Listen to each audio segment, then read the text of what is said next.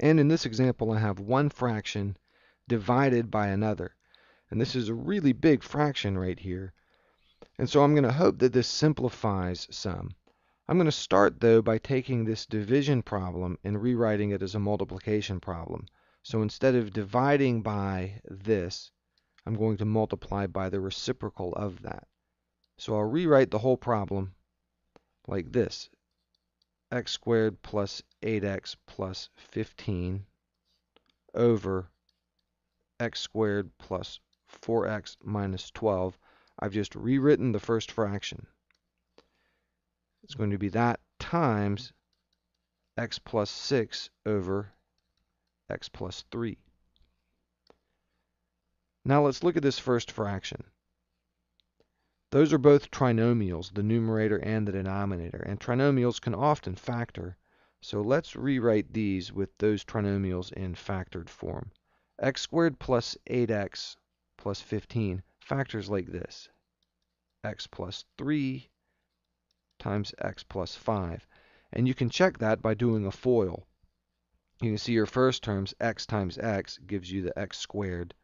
Your outer terms, x times 5 is a 5x plus x times 3, that's a 3x. 5x and 3x gives you the 8x. And then the last term, 5 times 3 is your 15. So that works. That's the correct factorization of that numerator. Now let's do the same thing in the denominator here. X squared plus 4x minus 12.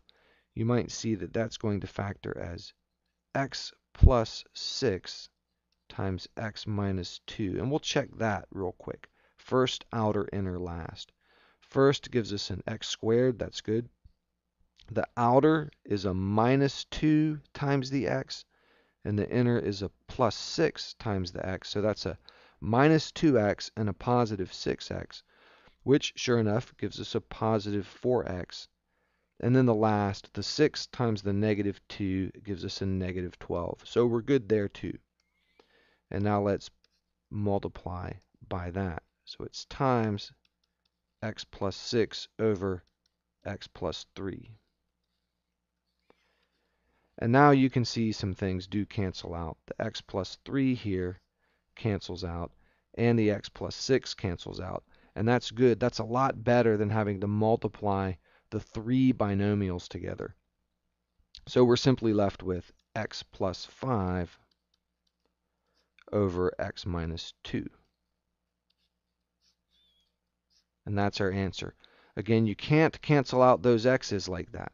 You can only cancel factors. That's what we were doing here. We were canceling out factors.